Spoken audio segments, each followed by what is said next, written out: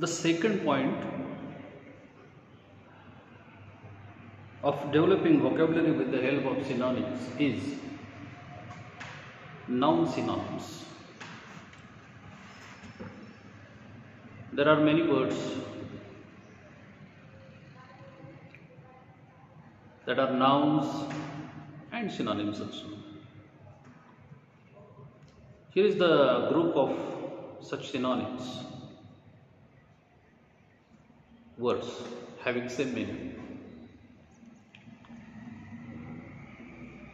House, residence, bungalow, home, shed, hut, shanty, villa and mansion. If you hear all these words,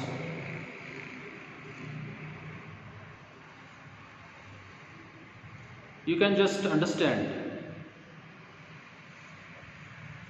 the shape of the structure,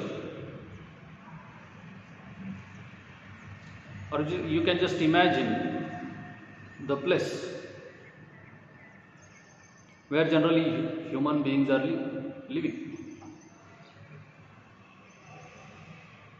House, you know, residence is the word generally used while giving an address.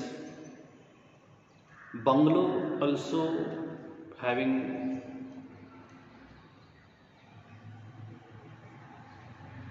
three, 4 BHK construction where people used to live. Home is also the place where all the members of the family live together. Shed is a different thing. Generally, we build shed for the cattle. Hut, poor people used to build hut with the help of grass or other material like this. Shanty is also near to hut. Villa is a big place where many bedrooms are there, many living rooms are there. Mansion is also slightly bigger than villa. And one word is not here, palace, where the king or the queen or the prince and princess are used to live.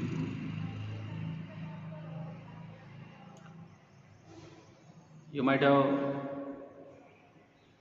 heard about Mysore Palace. If you go there, you can see the beauty of that Mysore Palace. I was there for 1 month during my refresher course. So I personally have seen this palace, very beautiful palace. So palace is also the synonym words of noun where generally the king and all the servants of that king used to live. Then another group is solicitor, pleader, advocate, attorney, lawyer and counselor. Solicitor, pleader, the person who pleads your case. Solicitor is also an advocate. Attorney general, you might have heard this word related to the court matters and the person who plead the cases. Lawyer is also an advocate. Counselor is a slightly different word in this group. The person who is mentally disturbed needs counsel. There are many people who counsel such peoples.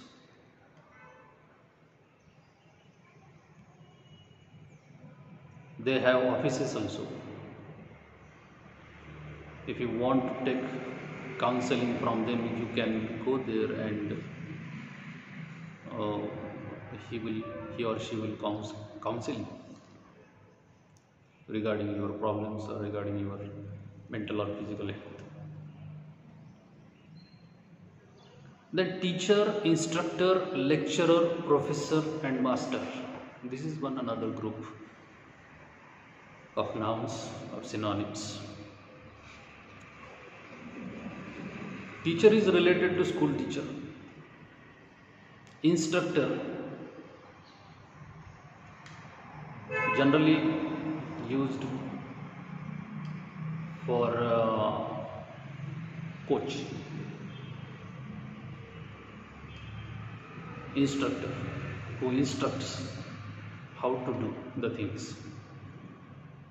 Lecturer is the post at senior college. Professor is also a lecturer, but there is a different cadres. Assistant professor, associate professor and professor. Professor is the grade generally in the universities.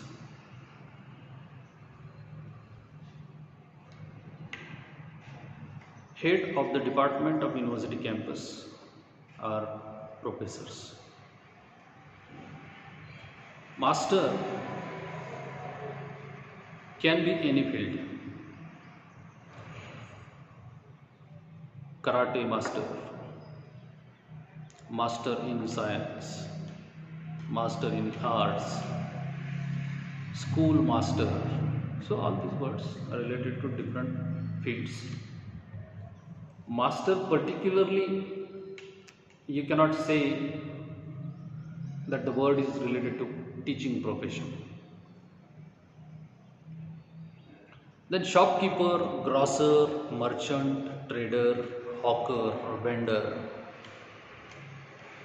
All these nouns are related to the things to be said. Means all these people used to sell the things in the market.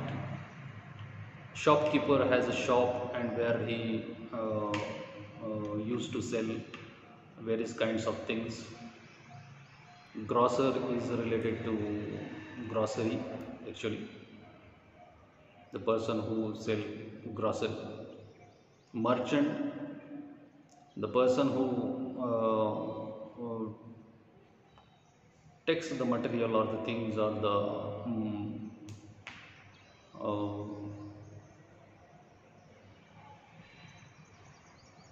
things from the industry and sell to the people.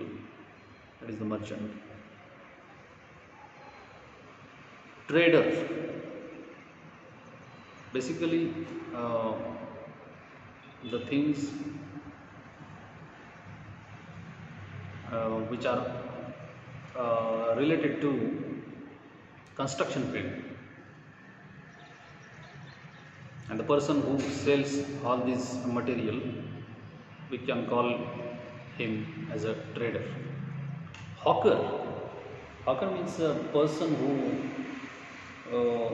vends or sells small things on his cart. Vendor is also a person who vends stamp, basically stamp vendor. If you go to revenue office, you can easily understand what is the meaning of stamp vendor. The person who sits there and used to sell the stamps. Then boy, lad, chap, guy. This is another group of nouns. Boy, lad, chap, guy. All these words are used basically.